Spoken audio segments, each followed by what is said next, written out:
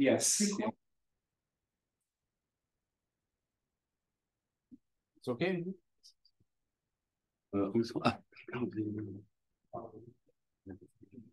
Okay, introduce.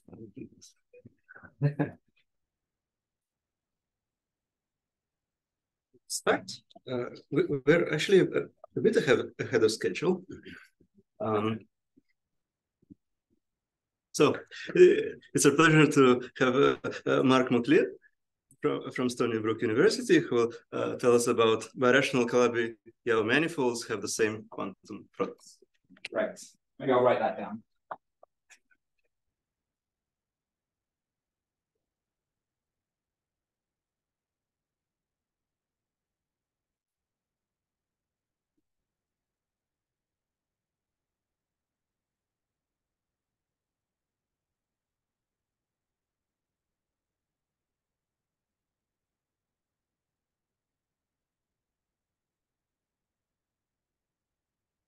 So that's what I want to talk about today. The slightly older, well, result I showed maybe 5 years ago. So I should probably explain some of these words first. So the first thing is Calabi-Yau. I just want to set conventions. So for me, Calabi-Yau manifold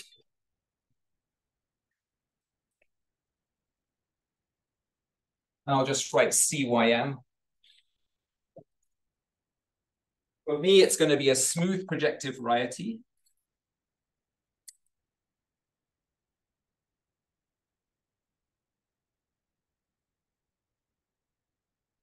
With trivial first Chern class. So X over C. Trivial first Chern class. So I have no restrictions on pi 1, but it's projective. Okay. Well, considering the workshop has this name in it, you should know what birational is. In any dimension, you mean? Any dimension.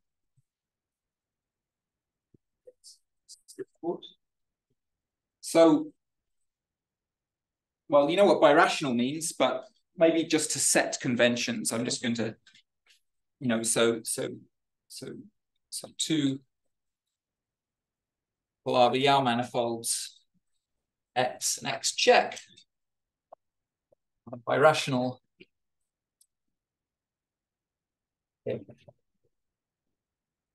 There exists codimension 1 subvarieties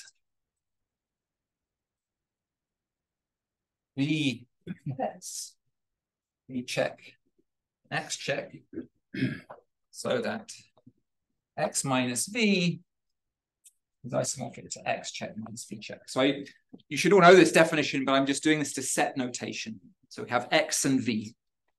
V, X check, and V check. Okay. So an example, give you a sort of local example.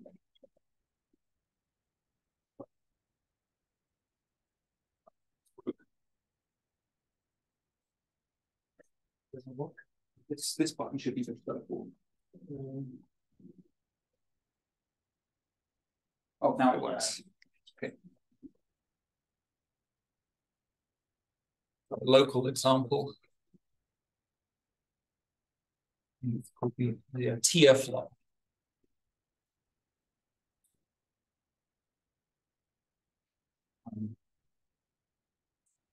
So, well, so we have, say, a P1 inside X, P1 inside X check, and they have normal bundles.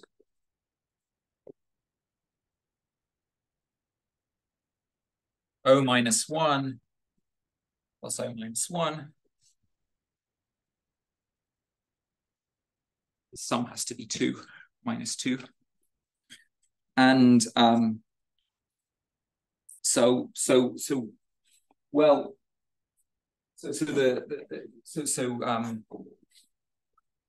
maybe I should.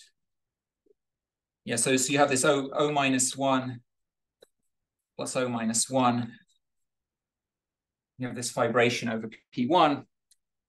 And you have a sort of, from the total space the you have a contraction to this sort of standard non-degenerate singularity. And you have a small resolution here to go from here, and then there's another small resolution going to here by sort of you swap some of the variables. So topologically, what's going on is you have P1, you have a neighborhood of P1 which looks like, say, the unit. If you put a metric on this sum of vector bundle over P1, then you have like a small neighborhood is say diffeomorphic to this. And then what you do is you remove that neighborhood, you swap these two factors, and you sort of glue it back in. So topologically, it's a bit like in three-manifold theory, you do zero surgery on a knot. It's a bit like knots, you're doing zero surgery. Okay, so we have this sort of local example. Great. So these are -2 curves, or? No, because it's 3 dimensions. Sorry, this is Calabi-Yau threefold. Sorry, this is three. Okay. Yeah, so this is in 3 dimensions. Okay. Thank you. Sorry, I forgot about that. But I'm going to assume X and X check have any dimension. This is just an example.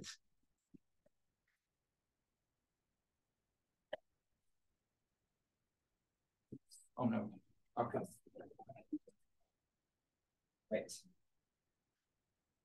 And the reason why I wrote this down is because we have V and V check, and there's a fact, which is we're going to use later on. We can assume the codimension of V X and the codimension V check and X check, they're both greater than or equal to 2. Morally, why is this? So this uses the fact that C1 is 0, C1 of X is 0. And the reason is because if it wasn't codimension greater than or equal to 2, suppose it was codimension 1, then some, say, component of V or V check has to be contracted. And if you contract some codimension 1 thing, you must produce some Chern class somewhere. And that's the sort of morally the reason why it must be codimension 2. And as I said, we're going to use this fact later on. So as a conclusion as well, we have that the H2. So you said we can assume. So if it is of codimension 1. Yeah, so if it's codimension 1, I can remove a chunk so it becomes codimension 2 and extend this isomorphic.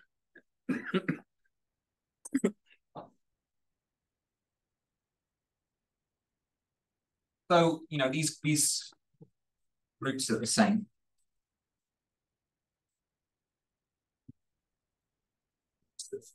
Cycle, say in this one, the cycles, the way this interact with real codimension 4.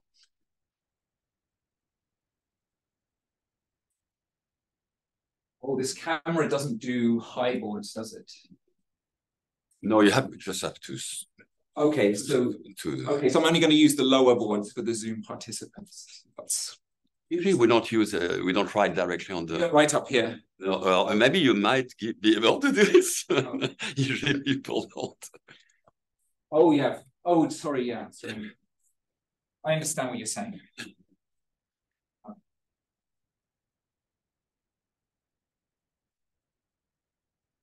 Right.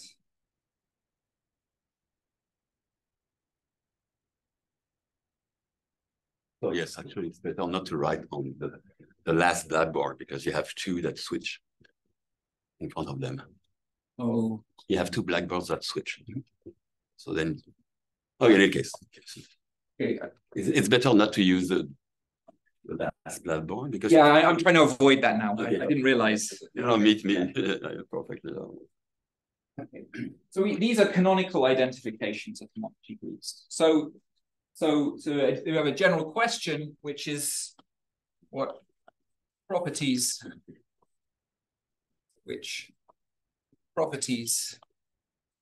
do birational Calabi-Yau manifolds have in common? Yeah, what do they have in common? So they have the same H2 groups. So you could ask about general homology. And then we have this theorem by Batirev.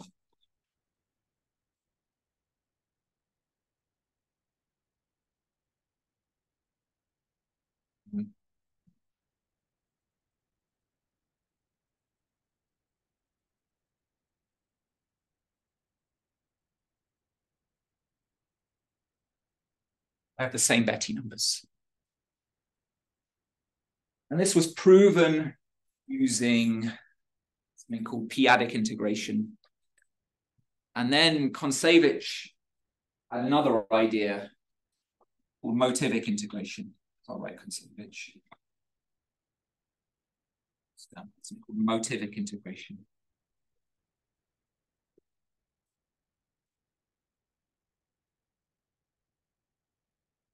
And I'm not going to explain that, but there's this nice, if you're not an algebraic geometer, there's a very nice survey by Alistair Craw that I like. It's readable for someone who's not fully algebraic. Are the Hodge numbers also the same? Yes, the Hodge numbers are the same too. And also, you can actually combine this motivic integration idea with ideas by Gillet and Soule to show that they have the same integral homology groups.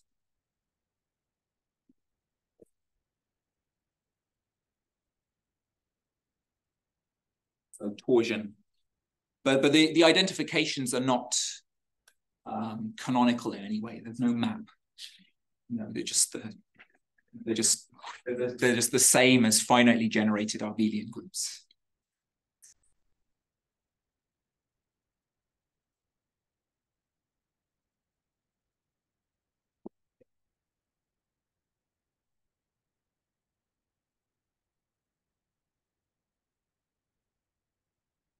So next thing you could ask is, what about the cut product? And then cut products are not the same. So, I don't know where the first example came from, but there's an article by Friedman, 91, example 7.7. You can look it up. I'm sure this older. This is just some example someone told me about. I don't know if this is the first example. Probably not. So, well, that's a shame, I suppose. But then there's this conjecture by Morrison. Well, I think Morrison conjectured this in dimension 3, and then Rowan in all dimensions. But at least where this is written. Their quantum, small or big quantum cohomology groups, cohomology algebras.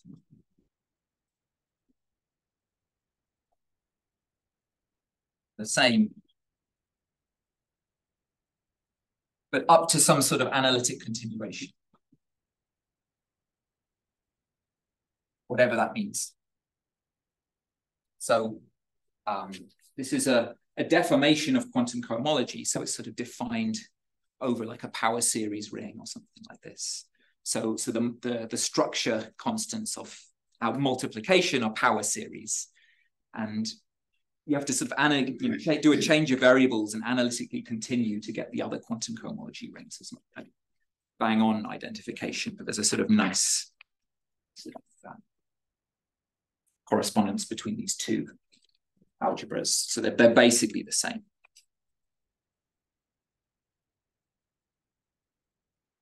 So I'll explain what small quantum cohomology is later. I could say something about big quantum cohomology, that the result is much weaker.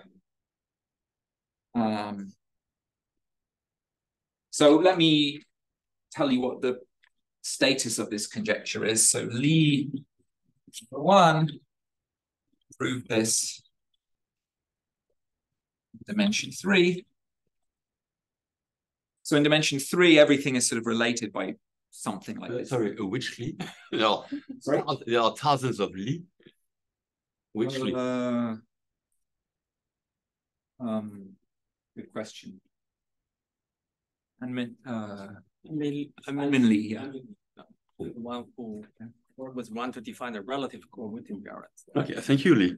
No, I mean Lee. No. Yes. I mean Lee. Yeah, I mean.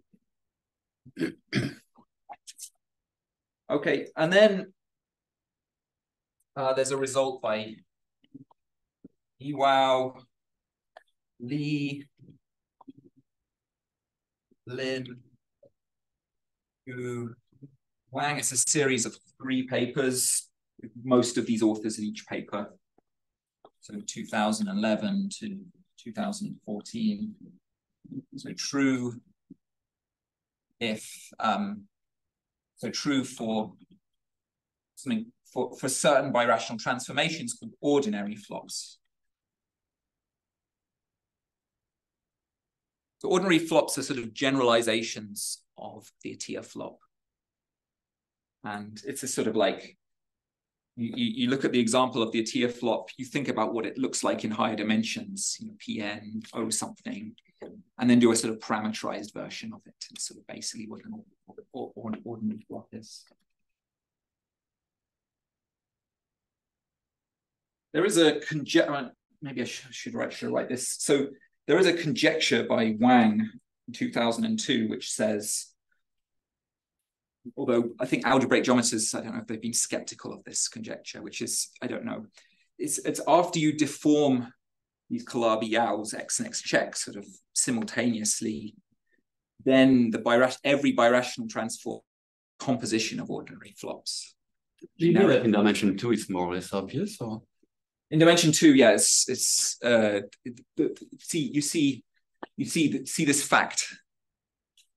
V and V. Oh yes, then you have points. Then you get points. Quantum cohomology, thankfully, is a holomorphic invariant. Yeah.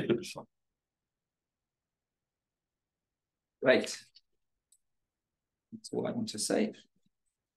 So let me explain what small quantum cohomology is. These results for small or big quantum? I think both big. Yeah.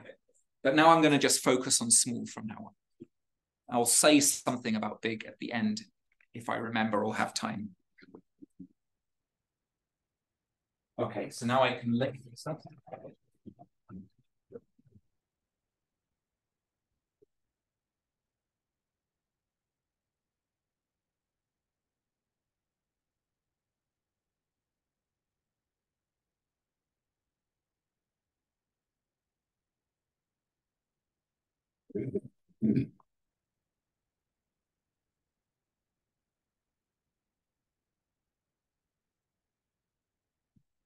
So X is our Calabi-Yau manifold. It's smooth projective, so I can choose a Kähler form.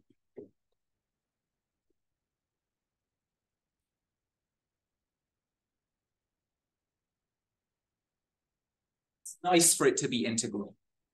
But you don't need it for the moment. And I'm going to define this, because it's Calabi-Yau, define small quantum cohomology over any field, or any ring, really. This can be done in the world of symplectic geometry. If you're an algebraic geometer, we have no idea why it would be defined over Z. No moral reason why it should be. because we know symplectic geometry it is. So small quantum cohomology is a deformation of quantum cohomology, so it's defined over a power series sort of ring. So let me write down what this ring is. It's called the Novikov field. Maybe I won't put this K, I'll just call it lambda omega x. So this is a collection of infinite sums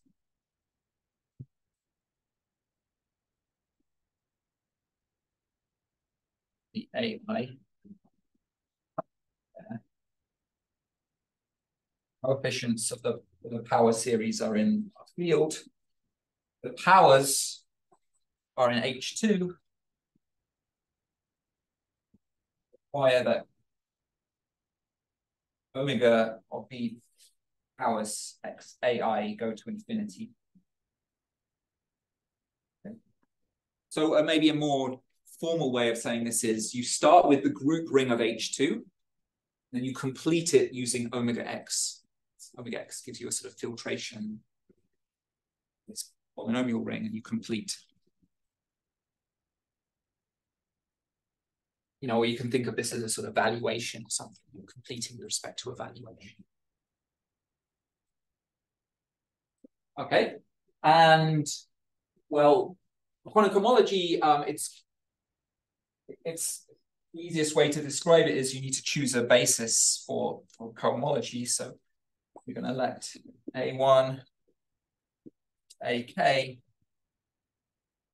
homogeneous basis. For the cohomology of X, coefficients in our field, and then we have a corresponding dual basis.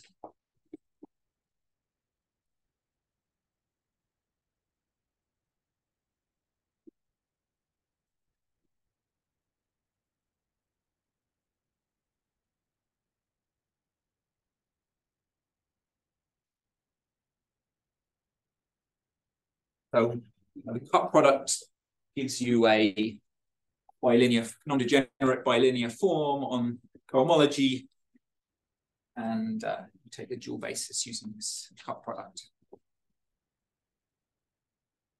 Okay.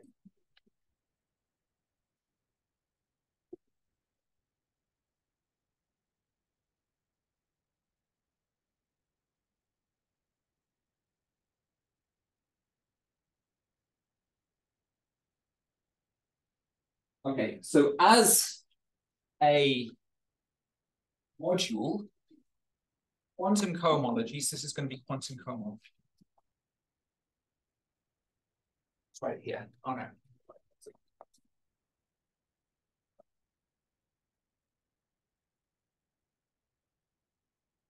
So quantum cohomology of X with coefficients in this Novikov ring. Just as a module, this is just cohomology of X with coefficients in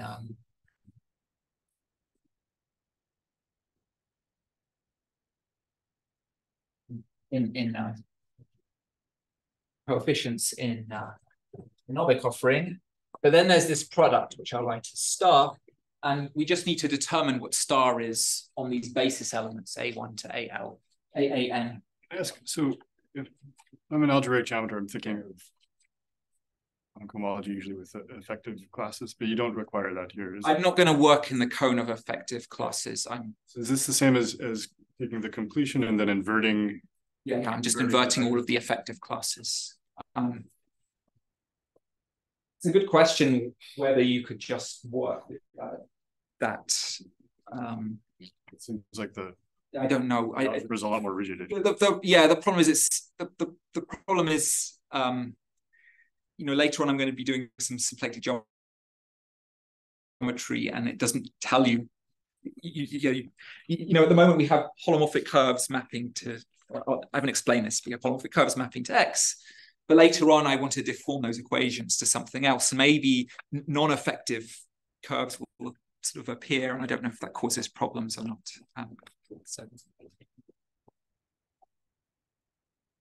So what's this product? So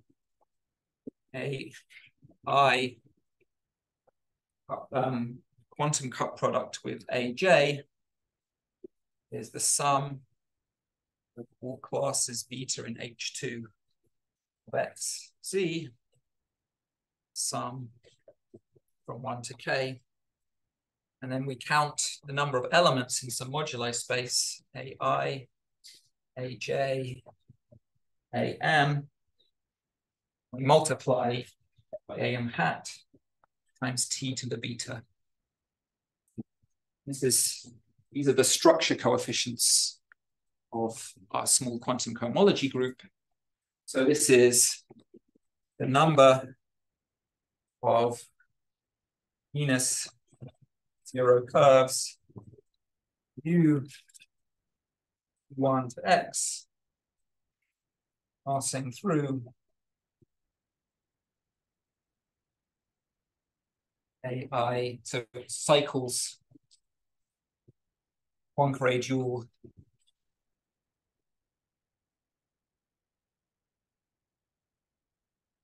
to AI, AJ, AN. Okay, yes. Why is there no beta in the coefficient before T? Oh, there's a beta here. Here's T to the beta. So, okay.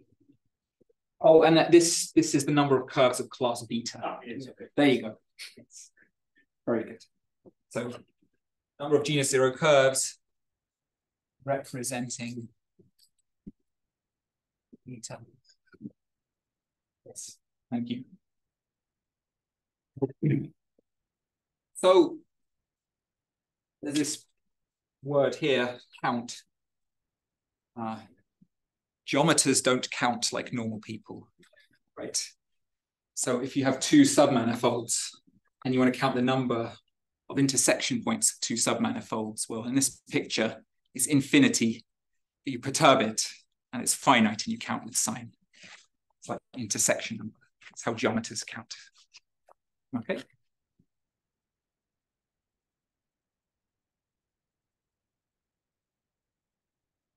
Great.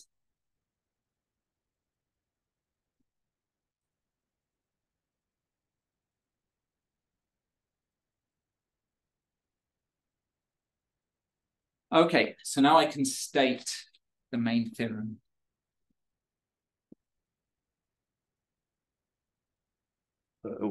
Why does the J doesn't appear? J, you mean the complex structure? Yeah, yes. The number of genus zero holomorphic. Oh, okay, it's there. Okay, sorry. Or some J. Yeah. Generic J.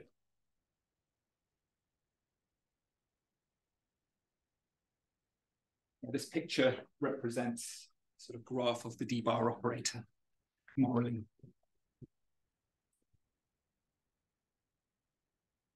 Okay, so let's go to the main theorem. So before I state the main theorem, I need some setup notation. So I have X check, they're birational Calabi-Yau manifolds. They have Kähler forms, omega X and omega X check. I missed something. What is the dual X? So okay. So X check. They're birational Calabi-Yau manifolds. Any two.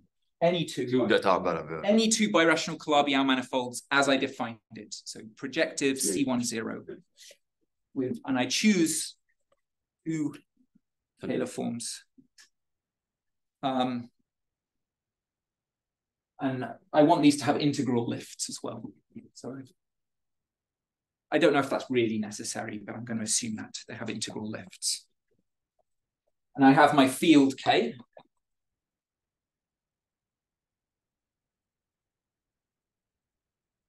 And recall, so you can see this up here, but the people on Zoom can't. The H2 groups are canonically identified. So I'm just going to canonically identify these these groups. And as a result, I have two Novikov rings. I have two Novikov rings. I have lambda omega x, and I have lambda omega x check. And because the two H2 groups are identified, I can compare these Novikov rings. Sorry, I missed something because I had to go outside. So just going back there, the last is the dual basis. So where is yes, just the last line there. Yes. Yeah. So you have the x. Is it the x with the point, or what is this? The x h star of x. X. That's a dot. Okay, but then what is? But then it's still in cohomology. Usually the dual basis is in homology, no? It's yeah, but I'm using the, so this is, I'm working over a field and I'm using the Poincaré. I'm using, okay, you use the Poincaré. So integral alpha cut beta. This is the pairing that uses. Okay, okay.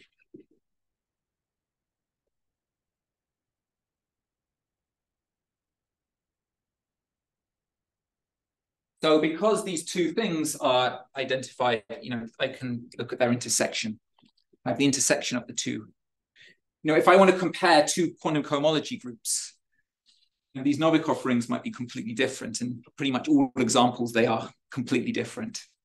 So, well, to compare them, I need to do something. One thing you can do is just intersect them. So I'll call this lambda omega x check. As subrings of power series in H2. Yeah, well, because you've got. But it's the same cohomology, so. Yeah. So, yeah, you're right. So let me write it down. So this is sum bi t to the ai. Bi is in K. AI is in H2 xz, which is canonically identified with H2 x check z. And I require that the minimum of omega x AI, omega x check AI goes to infinity. Okay.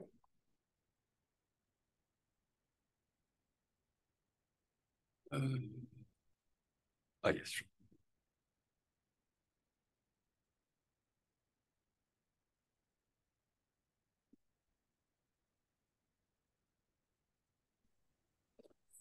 Excuse me. Oh, yes. So I thought in the beginning you said there was no canonical identification between x and x check. Are you picking an identification? Oh yeah, I'm picking a birational transform. Yes, I'm picking identity. I fix a birational transform between x and x check once and for all. Yes. Okay. And is this dependent on the choice, or? Yeah, this will depend on the choice. Yes. So if there are birational automorphisms, you get different identifications.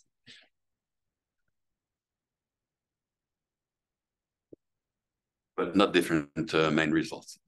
Well, the main result will be the same, but the isomorphism in our main result will be different. But the isomorphism I produce is highly non-explicit anyway. There's just no way of computing it. Well, not at the moment, maybe in the future.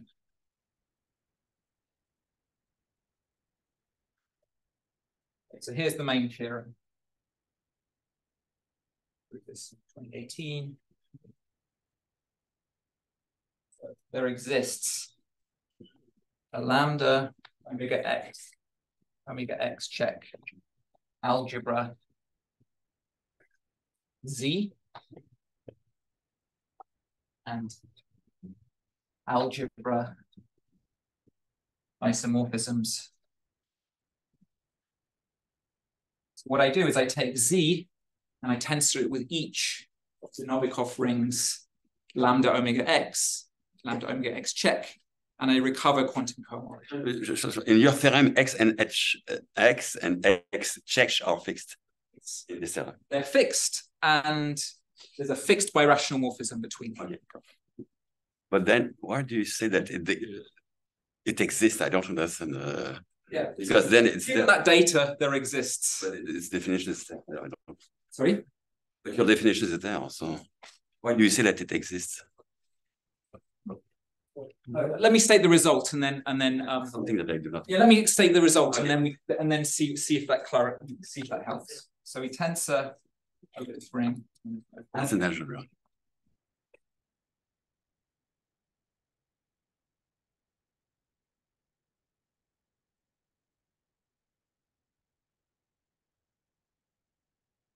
Ah, I've got all of this. Yeah.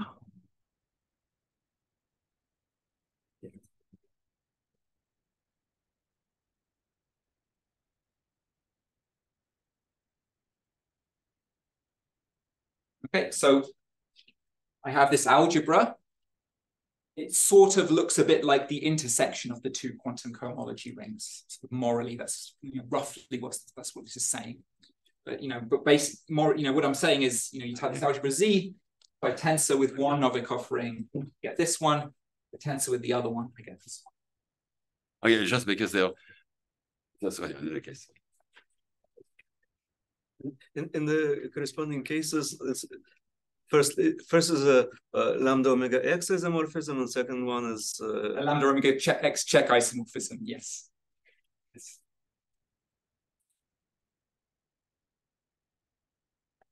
Great.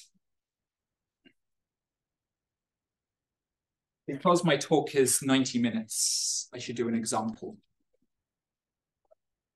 So the example will be some Atiyah flops, just maybe one Atiyah flop or a bunch of them in the same H2 class. You'll see what these cohomology rings look like and how they transform.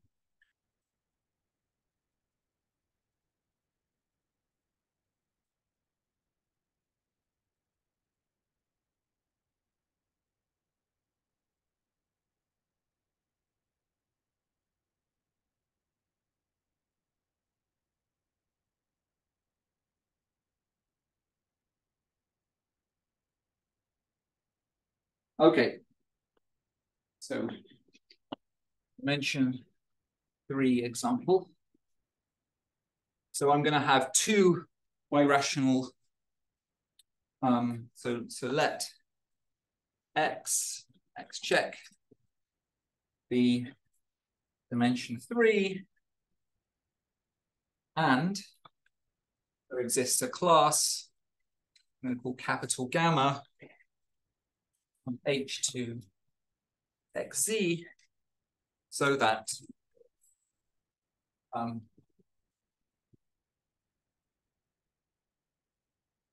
this is quite restrictive. So every connected one-dimensional subvariety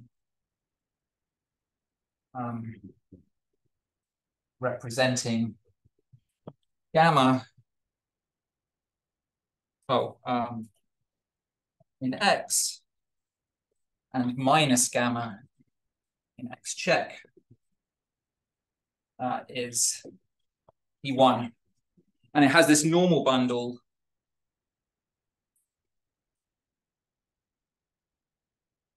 O minus 1 plus O minus 1. So we just have a bunch of P1s and we're going to flop them in the Atiyah flop sense. So the birational transform is a flop along these curves. Our birational transform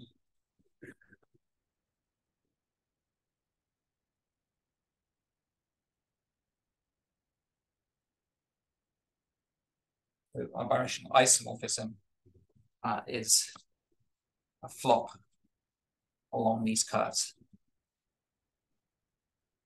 It will all be disjoint and everything. Just flop along. Okay. So this is our example, and so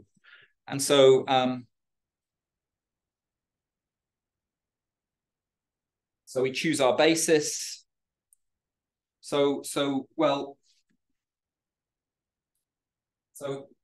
in dimension 3,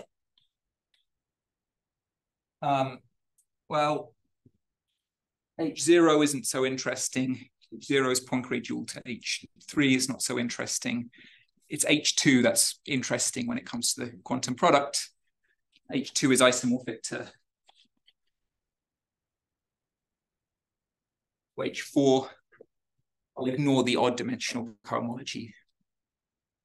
Okay, so we'll just look at the quantum product.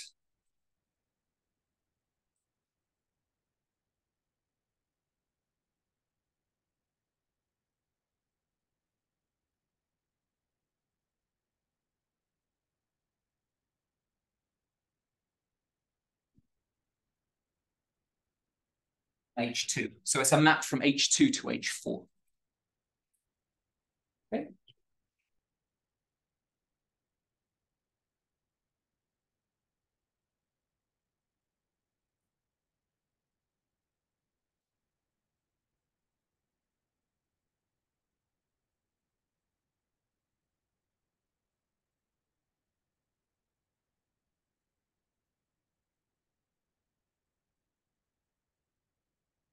So we have so a homogeneous basis. So we have a basis. I'll use these capital A's. Sorry. AK in H2.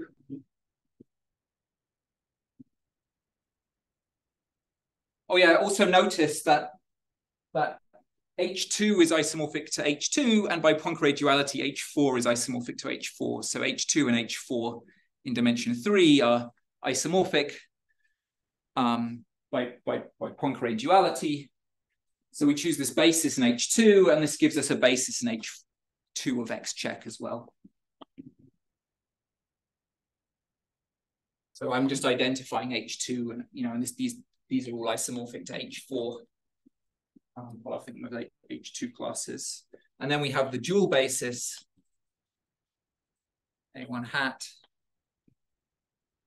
AK hat in H4 of X is isomorphic to H4 of X check.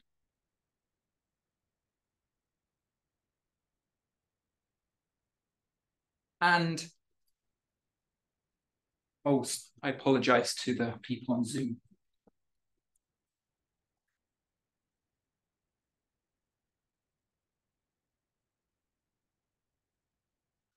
Now, the main theorem is highly non-explicit. So in this example, I'm just going to guess what Z is. And it's just a guess. So Z as a product star Z, and we want to figure out what AI star Z AJ is. This is the guess. This is a guess.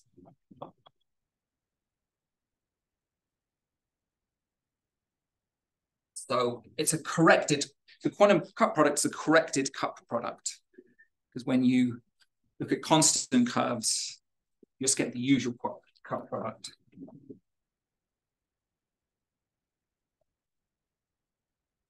This is on X, this cup product. Plus K delta 0 I delta 0 J. I'm going to add A0 here. Add A0 here. This is the unit. So I'm going to let A0 in unit. H0.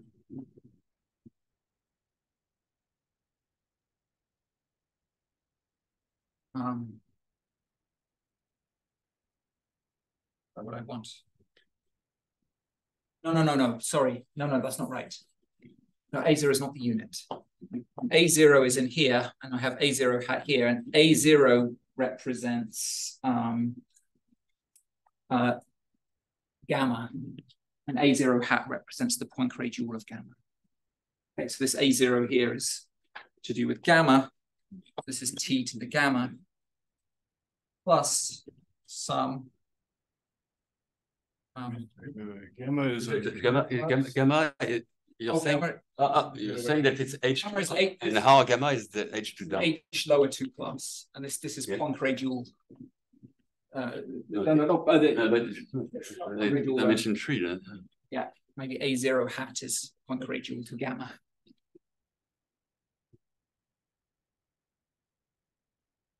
Ah, okay.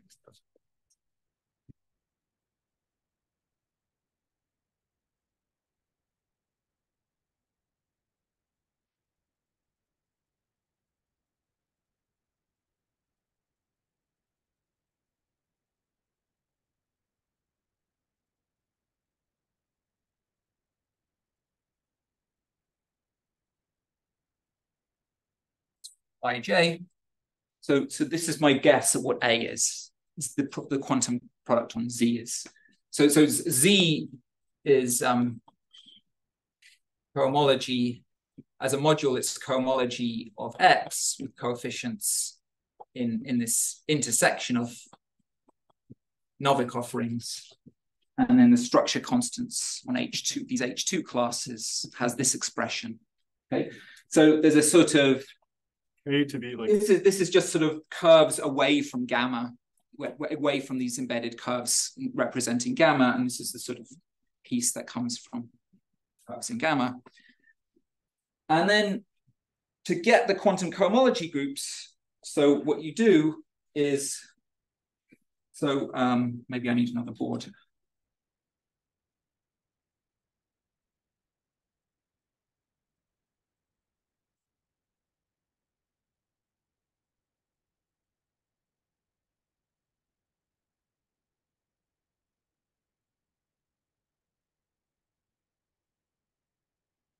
So if you replace, so by replacing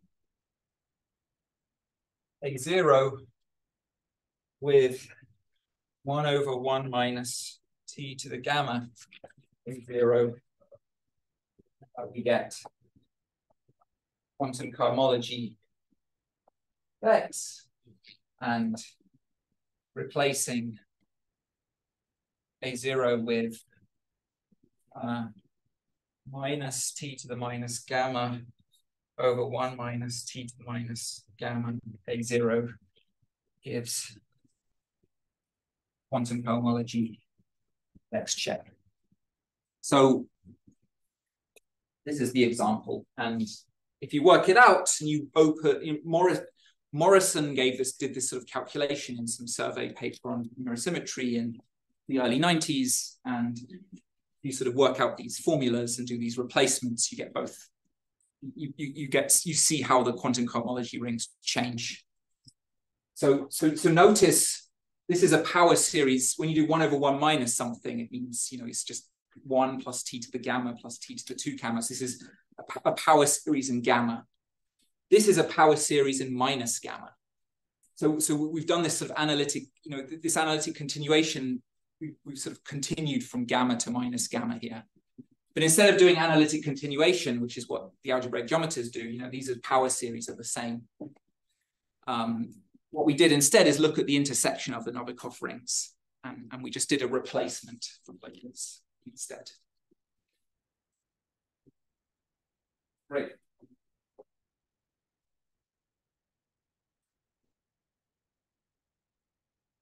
for like the really explicit example, if I were to write down the quintic threefold, could I? Oh yeah, I should have done that. I mean, like, can one look this up? Did Morrison or someone like write? I think this stuff must be in the literature. I mean, a good example is you take this quintic threefold and you degenerate it so it has like 10 rational double points, and you do all small resolutions one way, and then you do them all the other way, and you choose the correct one so that they're Kähler. There's 1,024 possibilities, and only 2 of them are Kähler. And so I think in principle, you could do the entire calculation. I don't know if people have actually written that down.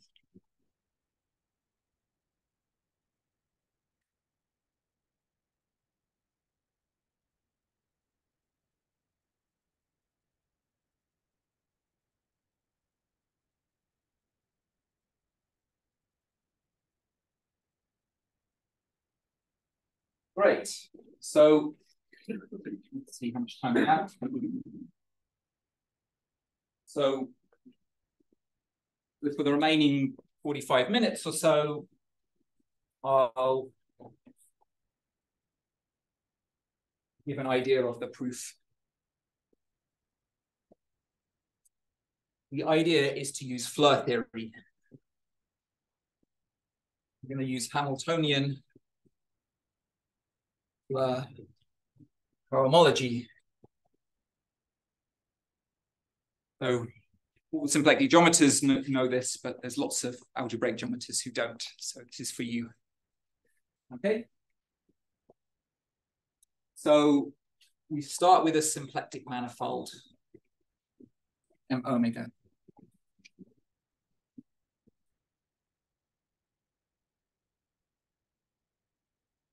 And we'll assume C1 is 0 for just,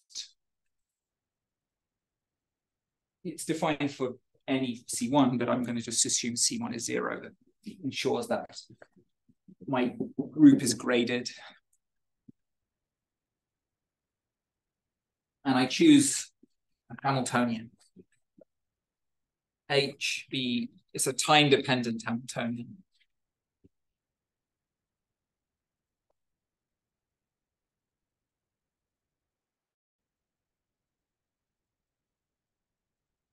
Okay. So the generators of Flood cohomology are going to have one periodic orbits. So definition, one periodic orbit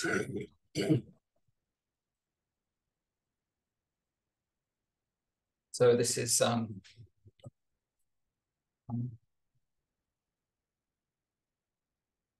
flow line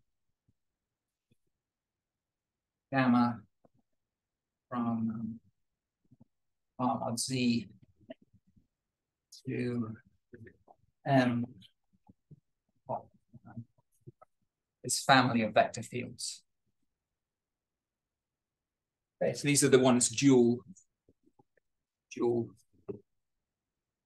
for this, and there are many sign conventions about dual. Some people I put a minus sign somewhere when I say dual.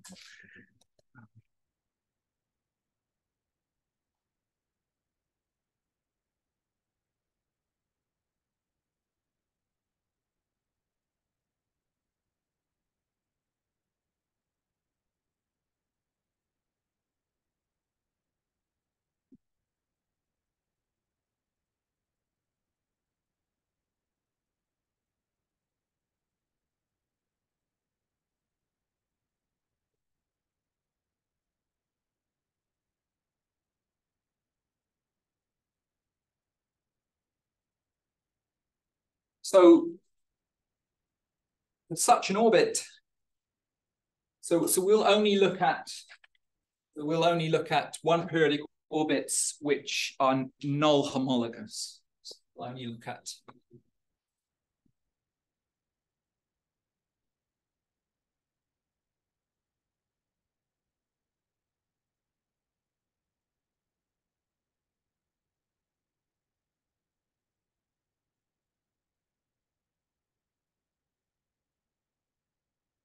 so to such an orbit, we can construct the action.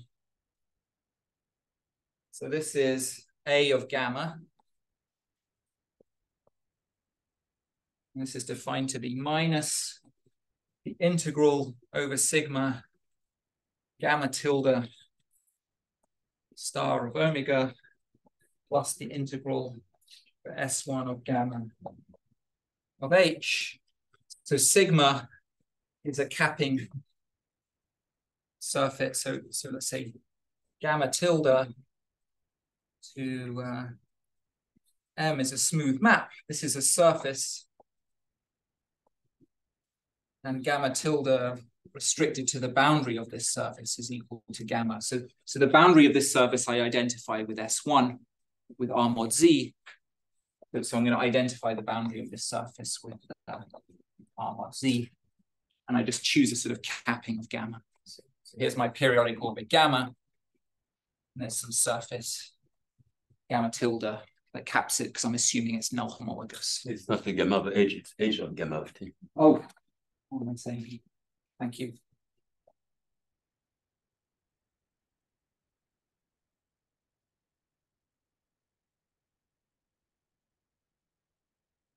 Thank you.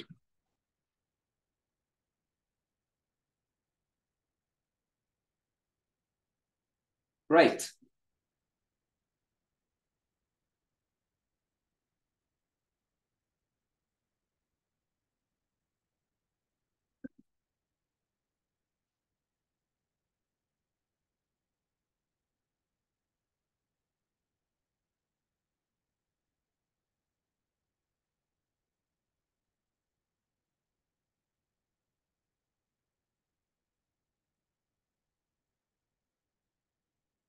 So I want to define my Hamiltonian flow group.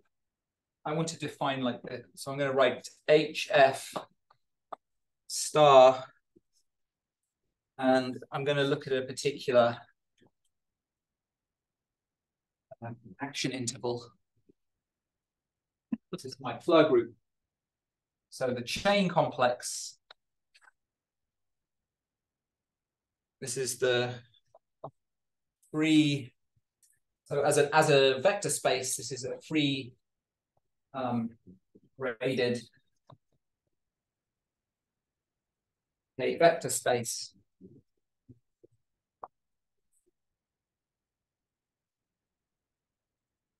Generated by these one periodic orbits together with a choice of capping. So actually, I didn't say this. Let me go back. This A depends on gamma tilde. It doesn't depend on gamma. So I have to choose. If I change sigma, I could say connect some sigma with another surface where the integral of omega over this surface is non-trivial, and I get a different action value. So I'm going to call this a capped orbit. So this peg, this gamma tilde, is called a capped orbit. So there are infinitely many capped orbits because I can, H2 is, if H2 isn't, non-trivial, there are infinitely many capped orbits.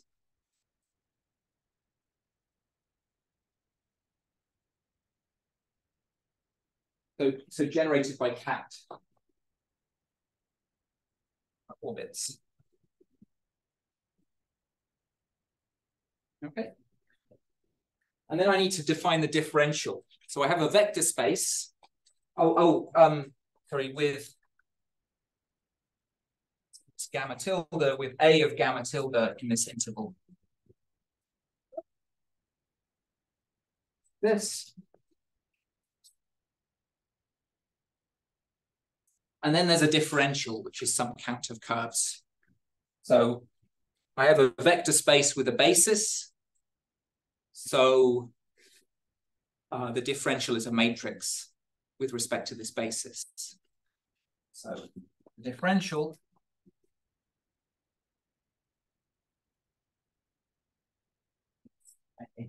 matrix with respect to this basis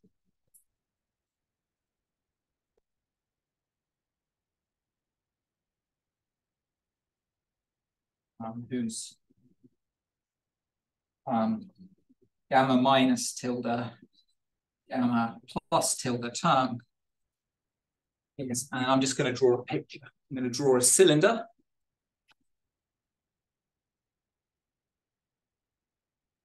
There's a map from R cross S1 to M. Picture. On this side, I have gamma minus, so it limits to gamma minus as you go to minus infinity. Limits to gamma plus if you go to plus infinity, it satisfies some PDE. Okay, it satisfies some PDE, some elliptic PDE with asymptotic boundary conditions. I can write the PDE down, but it doesn't really mean much.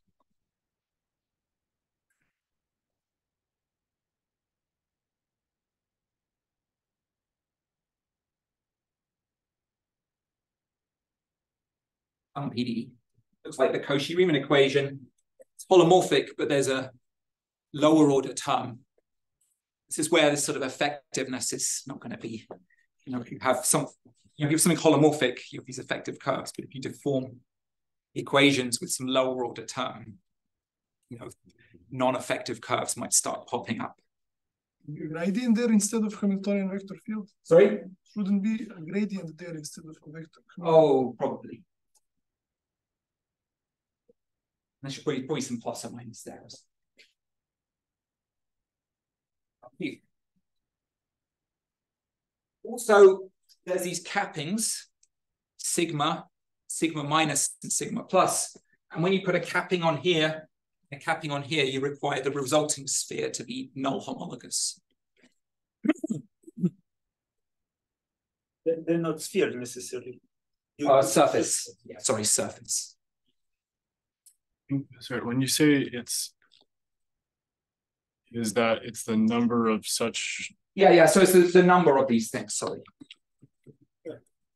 So I have a question. So, like, usually all the time that I've used this kind of capping, it's not by surface, by this. So what the reason why I'm using surface is because I want my Novikov ring to be a completion of the group ring of H2, not pi2 and H2.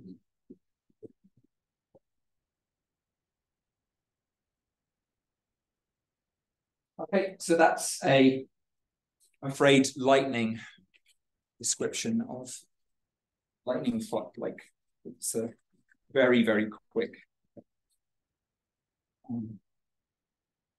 description of Hamiltonian flood cohomology.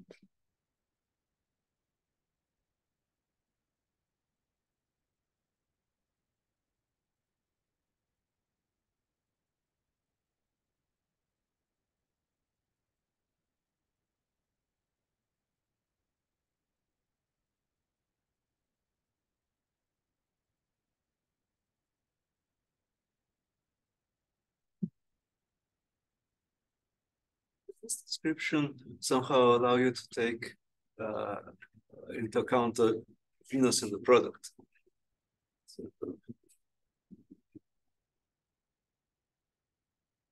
You can't like define a product with higher genus counts like this. You have this, well, you have this horrible sort of structure. I don't know what it's called. No.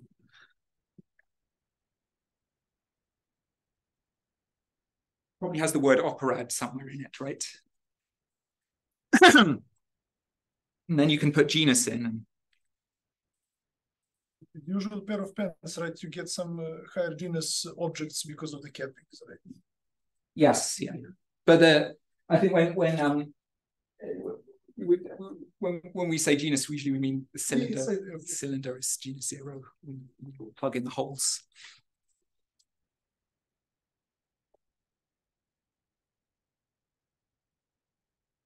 Somehow the cappings are just homological. Sort of when it comes to the PDE, the sort of important part is the cylinder. Genus of the cylinder is important. Genus 0 is much nicer than genus. Okay, so what I'm going to do is use these Fleur groups to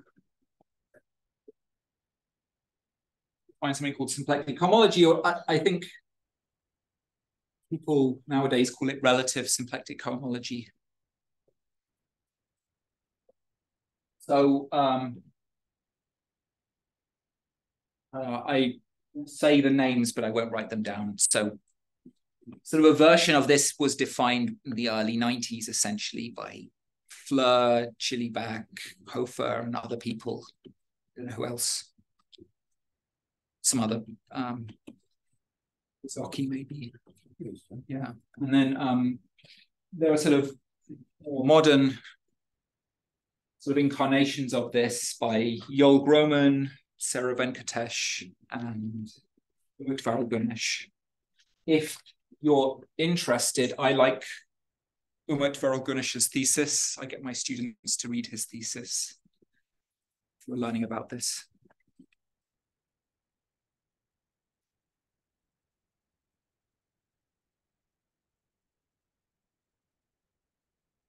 So this will be an invariant associated to any compact subset of M. Let me just write down the definition.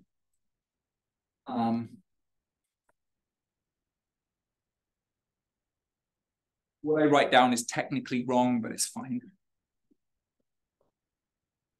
Symplectic cohomology. This is symplectic cohomology. A inside M. This is defined to be, well, lim, lim, lim. My paper, there's at some point there's 8 limbs. Okay. At the end is some Floer group.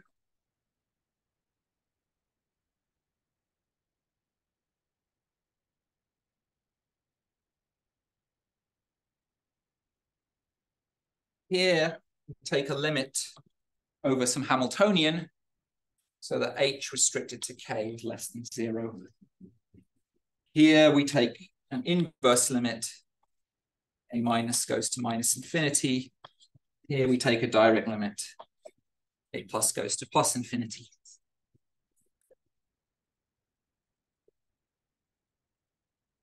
The maps in these directed systems here and here, they're not too hard to define. They're just sort of natural inclusions of the chain complexes. You just sort of look at the definition of Hamiltonian Floer, cohomology, and it's sort of fine. This is more challenging. There are maps called continuation maps. If I have an increasing family of Hamiltonians, I get a natural map. I count some cylinders satisfying some other PDE, where this H is now sort of family of Hamiltonians increasing. And then I get maps and I take the direct limit.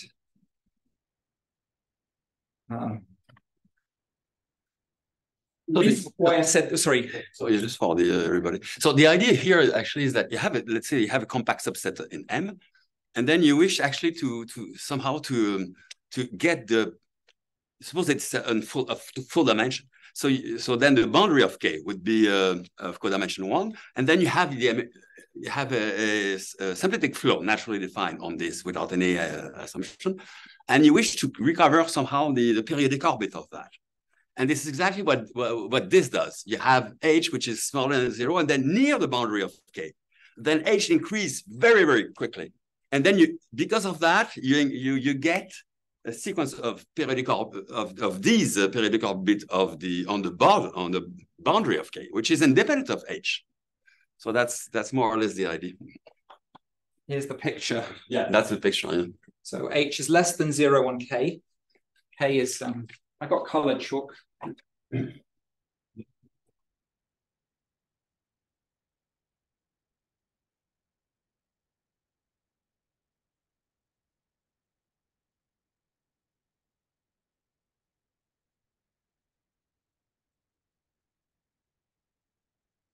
So if H, H away from K and inside K is C2 small, so there's just a couple of constant orbits, or there's constant basically.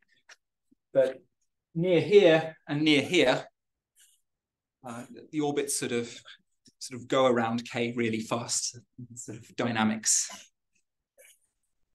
K is like a codimension 0 submanifold, as Francois said.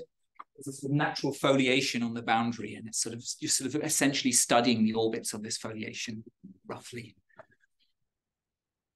Very good.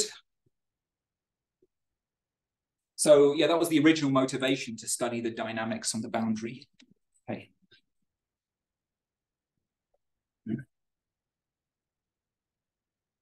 Great.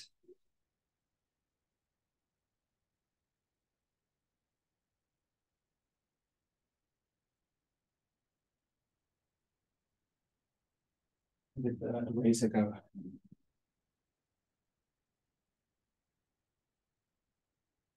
Yeah.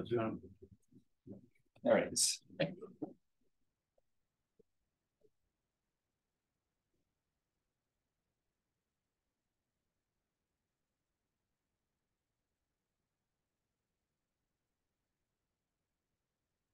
Okay, so that's relative symplectic cohomology. Oh, maybe I'll go back to this board. I just want to say one more thing. So really, you should really take these limits at a sort of chain level and take homology last. In my paper, I don't. I just write it like this, and it's perfectly fine in the paper. But morally, that's not the best. It doesn't have the best properties.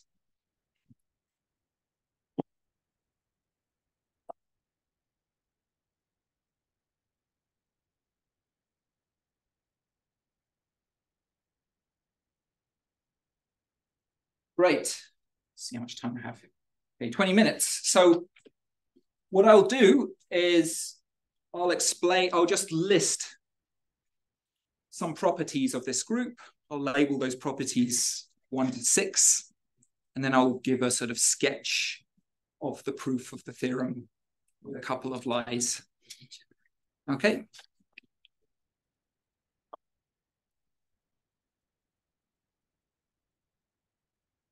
The first one is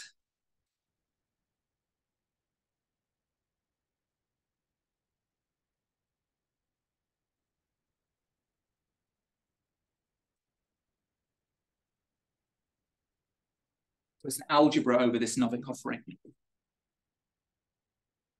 It has a product,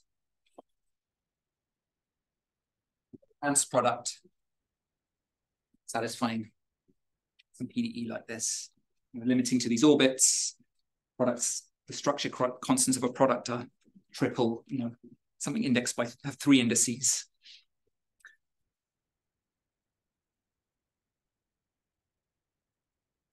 This is functorial with respect to inclusion. So if I have a smaller compact subset to a bigger one, it's functorial.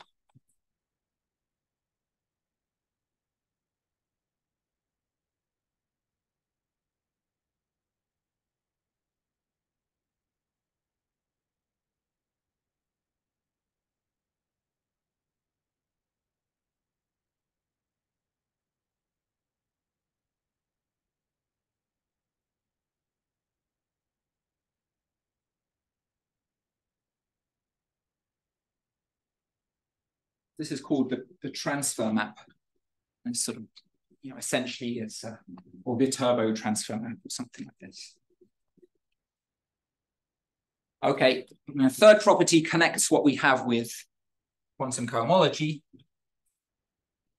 It's H star M inside M is isomorphic to quantum cohomology of M.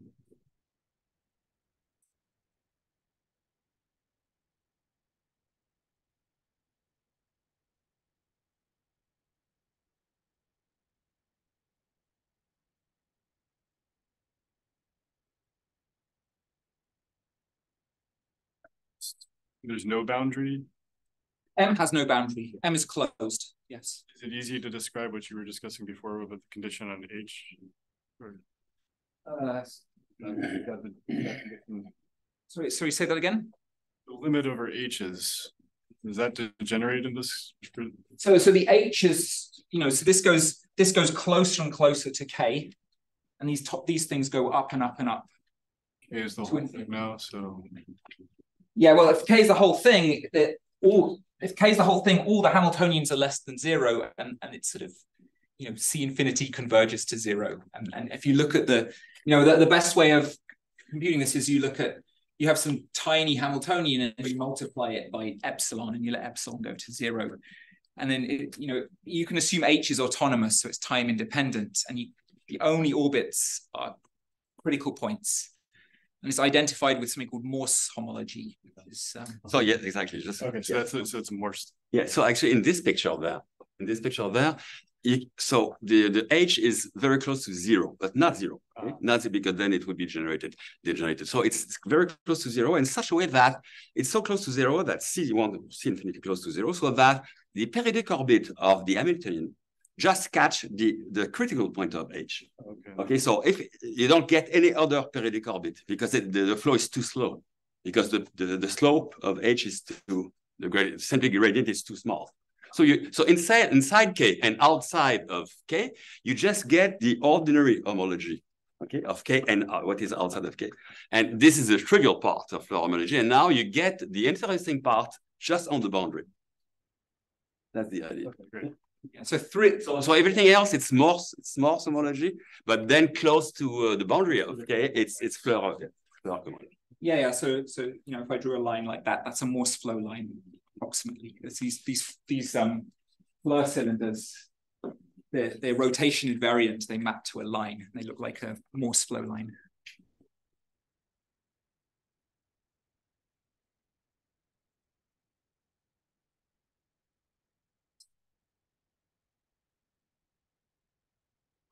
Okay, 3 more properties. Then the remaining 3 properties are more complicated, so they need a bit more explanation. The next property is called the stable displaceability property.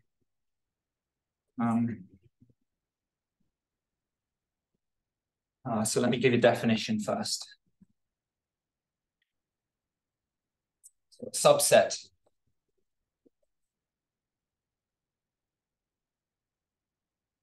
stably displaceable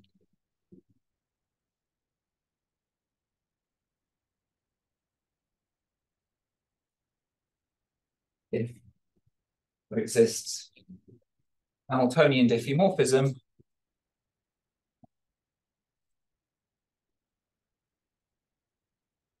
B, not on M, but on M cross the cotangent bundle of S1. So that B A cross S1 set A cross S1 is the empty set. Now, why do I stably displace something? So the reason why I stably displace something is because I will have things that I want to displace, but for topological reasons, I can't do it. If I take something, for instance, I could take a hypersurface in Pn. A could be a hypersurface in Pn. Well, that's not displaceable from itself because its intersection number with itself is non-trivial. But if I cross with S1, well, topologically, I can displace it from itself just by shrinking the S1. And actually, in that case, I can Hamiltonian displace it from itself. Okay. So I'll state a fact about that later. If I have enough time. So if M minus K bar is stably displaceable,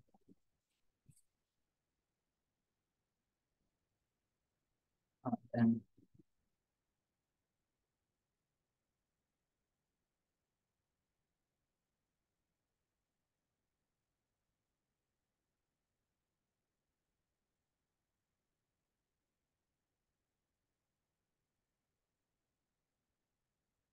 we remember from property 2, we have this transfer map, and it's an isomorphism. And in particular, remember this is isomorphic to quantum cohomology. So if the complement is stably displaceable, this is isomorphic to quantum cohomology. This is by property 3.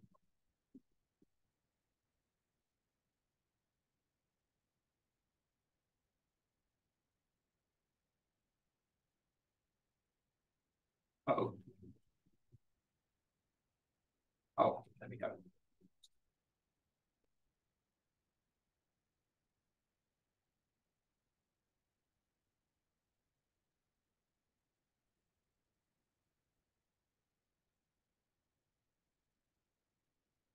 In the interest of time, I'm going to define everything here. So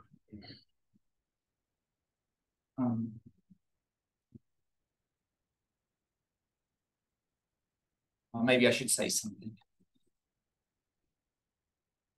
No, I'll just state the property. So suppose E0 inside E1 inside M are index bounded Liouville domains. I'm not going to define that. Maybe I'll say it in words for the symplectic geometer. So you have Liouville domains, compact subsets, compact submanifolds with boundary. Index bounded means that there are only finitely many Rabe orbits of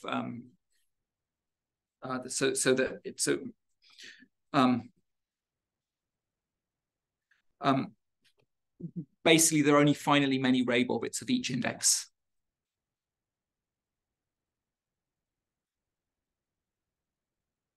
there's a sort of, although I allow it to be degenerate, so it's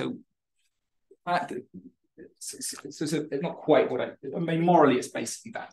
Just a quick question. If you don't have an answer, that's okay. Do you have an example where it is stably displaceable but not displaceable? Yes. CP1 inside CP2. Uh-huh. Okay. Oh, yes. Uh-huh.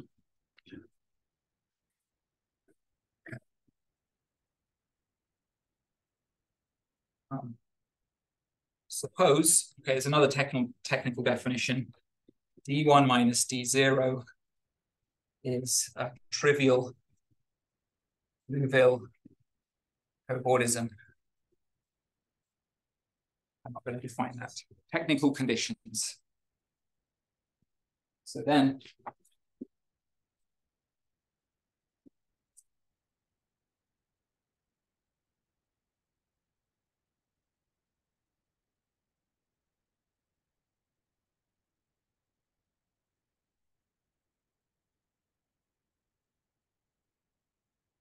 the index bounded condition here is crucial. If you drop that, this is not true.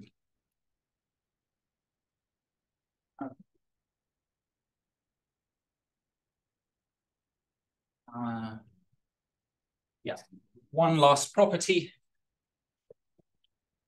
Again, in the interests of time, I will just say a lot of technical words and incantations and so on.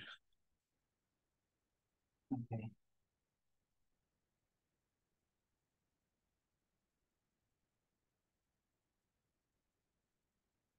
Okay, so this is a technical condition. So one of the problems, maybe I should show people on Zoom as well. So one of the problems, actually kind of irritating problem I find with this relative symplectic cohomology is you have this sort of foliation on the boundary of K, and two copies of each orbit of this foliation are sort of seen here. And also two copies are seen up here. These orbits up here are badly behaved, and we always want that. I want those to go away. Also, I want these constant things to go away. I want somehow this Hamiltonian to be identically zero, that constant there, not non-degenerate. That's a sort of irritating condition. It's a sort of nice thing I want, and it's hard work to get rid of that. So, yeah. So let me just copy this. So that the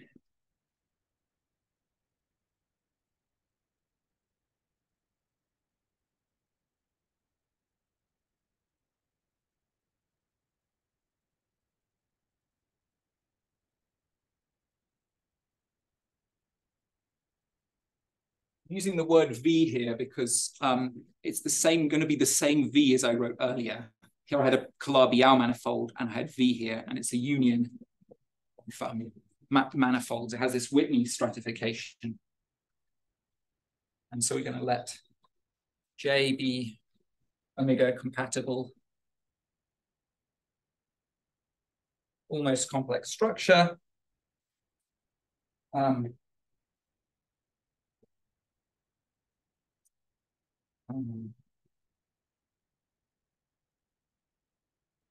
Let's say this. Maybe yeah. I think what I'm going to do is I'm going to sketch the proof, and I'm just going to say what I need in the proof instead of stating this property. It's not going to be that helpful anyway. Okay. So let's prove our theorem.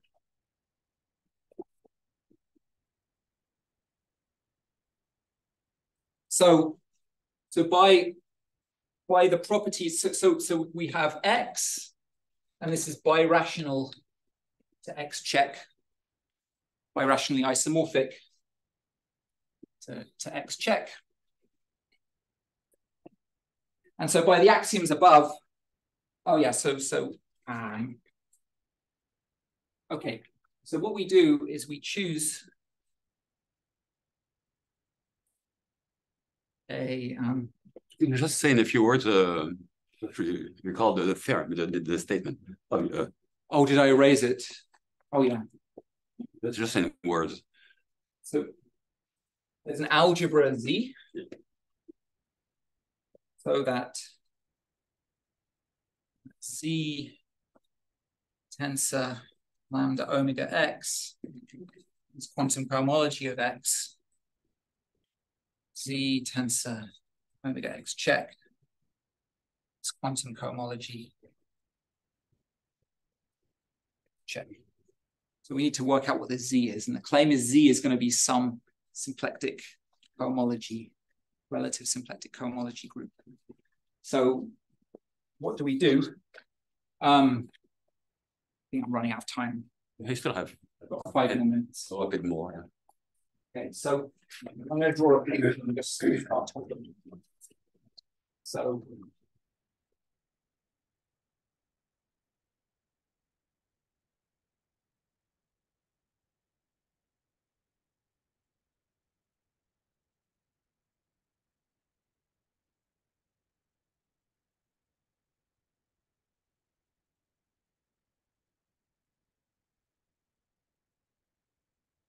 I'm going to draw X, a blob,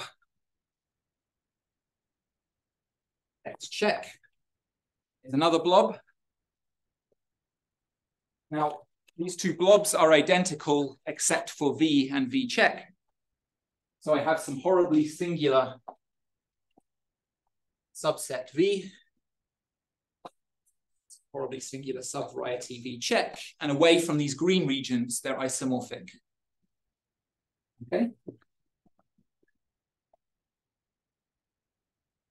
What I do next is I choose away from V and V check a common affine variety, subvariety. So I can do that because it's projective. A common affine subvariety A. I'll call it A in both of them. Away from V and V check. Now, inside this affine subvariety, I have so affine varieties are examples of you can embed affine varieties in Cn. By definition, you can embed them in Cn, and they have and what you do is you choose a really large ball in Cn and intercept those affine varieties with that really, really large ball, and you get a sort of Liouville domain. We have the Liouville domain here, say D0, Liouville domain here. One, the Liouville domains sort of represent these affine varieties. They're sort of deformation equivalent Liouville domains, essentially. And these are index bounded. You can make these, with some work, you can make these index bounded with a lot of work. So you have two common Liouville domains inside both projective varieties. So we can look at symplectic cohomology. D0 side X, symplectic cohomology 1 inside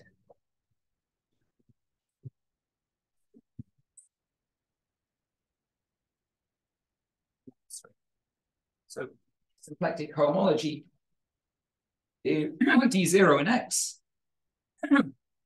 symplectic cohomology of D1 inside X. Now, if D0 is really, really big, well, inside X check. X check, yeah. Should call that D and G check. Let me go into the next board and let me go to I want to keep all the axioms up. So go to the third board a second. Only that one. So here's a fact which I'm going to use.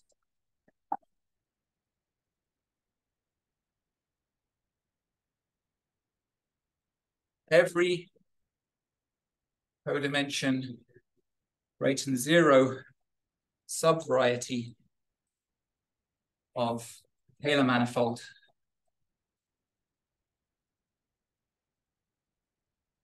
is stably displaceable.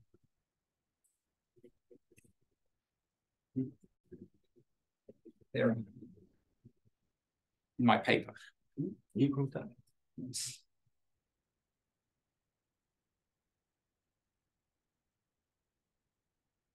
For instance, P1 inside P2. You mean a complex submanifold or? Yeah, Sure. Taylor manifold. But the subvariety, what does that say? Submanifold or Subvariety. Right. So it could be like a Lagrangian or something. It could be single. So let's go back to the first board. So, subvariety he means it could be singular or anything, right? Any kind of singularity you like, as long as it's positive codimension. And complex in a certain sense. And yes, subvariety means complex. I think for smooth there was some argument of Gurel. Yeah, so there's an argument by yes, Sikharov and Lalonde. No, not you. No. Sikharov and who? Laudenbach, that's right. So they have a proof where they use ideas of Dennis Sullivan to displace it, and they can infinitesimally displace it. That doesn't work here because you could have, like, say, two P1s like this inside CP2, and you can't, whatever you do, it intersects itself. So you have to do something a bit more drastic. Essentially, it's like an H principle. When you cross with S0, and you sort of use an H principle to sort of move. When you cross with S1. You cross with S1 and displace it. So you it's a sort of H principle kind of idea.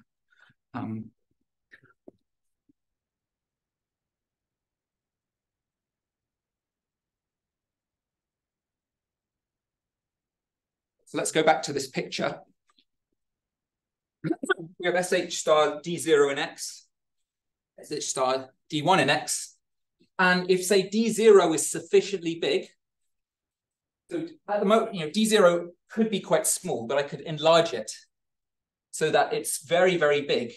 And the complement of A is stably displaceable. And so if D0 is sufficiently large, the complement will be stably displaceable too. So I can use property, what? I think it's 4. Property 4. Yeah. To show this is isomorphic to quantum cohomology. So by property 4, but also by property 5, because I have to sort of enlarge it, deform it. This is quantum cohomology of X. And similarly here.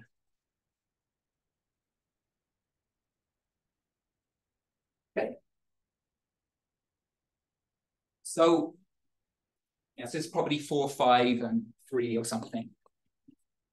3, 4, 5. So I just need to compare this with this. Okay. So let me draw another picture. I think I've run out of time. It's okay, I want to draw one more picture.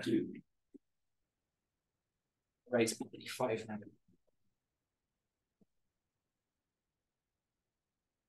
So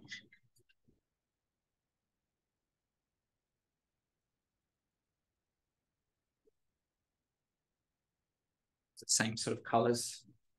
So let's say D0 or D1, so just say D0. Then we have A, and then outside of A, we have V, and we have our Hamiltonian in orange. No, yeah, orange.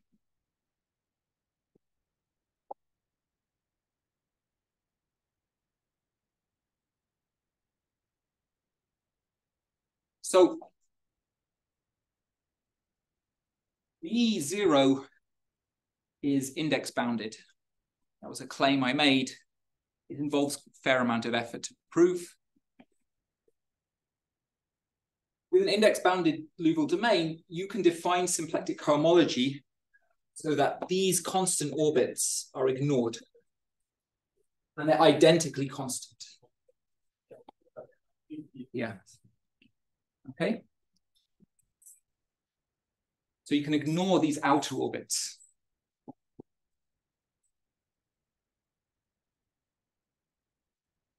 Let me go back to the other picture, and then I'll be done.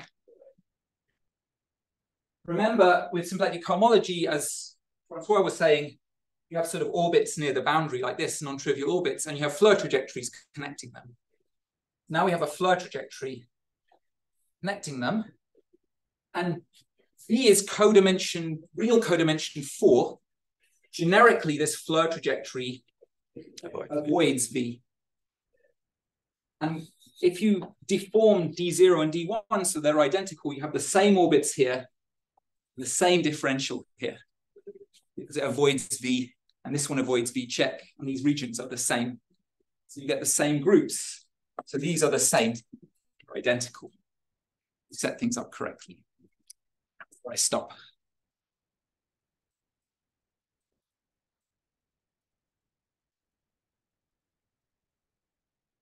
Only one other point, there's this change of Novikov coefficients hidden in this. Sorry? There's a change of Novikov coefficients hidden in this identification, which I'm sweeping under the rug. So are there? So D0 and D1 are actually the same, right? Yeah, yeah, but actually the way I do it, there's a sort of a symmetry because the symplectic forms here and here are completely different. Like in the example, one was the sort of gamma component flips to minus the gamma component, essentially. So you have to make them the same. This involves messing around with plurisubharmonic functions. And there you sort of have to break the symmetry. So you make this really big and this really, really small, sort of near the skeleton. And then they're the same. But then this one you have to sort of grow and use property 5. So there's some sort of shenanigans going on. So you use property 5 to kind of sandwich one inside the other or something. Yeah, so in my paper, I actually have, I can't remember, like 5 Liouville domains, and I've sort of sandwiched them all in each other, and you can prove things are isomorphisms. And sort of, yeah, also to prove property 5, you use a kind of sandwich property, sandwiching property. Yeah, so there's some sort of details I'm missing. Other questions? If we wish to enjoy the coffee, you don't have the permission of asking about big cohomology, okay? So it would be too long. So, yes. I had a couple. Yeah, Zoom. Yeah. So I had a couple of questions. So one was, where did we use the Calabi-Yau assumption? Like, doesn't this work for any projective? The Calabi-Yau assumption, you want C1 to be 0 because you want these groups to be graded. And the reason why you want these groups to be graded is because you want to use this index-bounded assumption. And when you drop this index-bounded assumption, everything sort of goes wrong. There is a generalization of this conjecture by Rouen, which says if you have 2 smooth projective varieties and they're called K equivalent, which means the birational morphism preserves the canonical class, then they have the same quantum cohomology groups. And I don't know how to prove that using this technology. I feel like if someone, maybe, if someone was really industrious and they really understood what was going on and they had some additional ideas that I'm not aware of, then maybe it could be proved using these techniques. But at the moment, this index-bounded assumption is crucial in a couple of places. So for property 5, which I raised. Yeah. Oh, maybe it's, yeah. So one more question I had was, so I say I have like a toric degeneration of like K3s. So I have a family of K3s that like degenerate. Like there's some 24 singular points. I do small blow up on them. So I get like 2 Calabi-Yaus. I mean, I didn't do an Atiyah flop of this. So I get 2 Calabi-Yaus that way. Can you be explicit in this example and tell me like what the A's and the T naughts would be?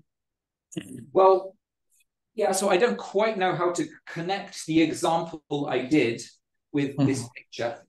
I feel you could do it in principle in the sense that there should be some kind of description of symplectic cohomology in terms of chain level log Gromov-Witten invariance. Maybe if you had that description, maybe in an example like this Atiyah flop example, you could actually connect it. You could actually compute what Z is and what these isomorphisms are. I don't know how to do that. Okay, maybe a last question. That's good. Last question. So you mentioned about something about these 2 generators, yeah? Yes. Yeah. So if you work with a characteristic 0, right, you can do S1 equivariant theory. Yeah, so I could have done S1 equivariant, but then there's still, I said there's 4 generators, and S1 equivariant, there's still 2, inner and outer, and the outer ones are the problematic. They create all kinds of, I mean, it creates trouble. And Okay, so let's thank the speaker. Thank you.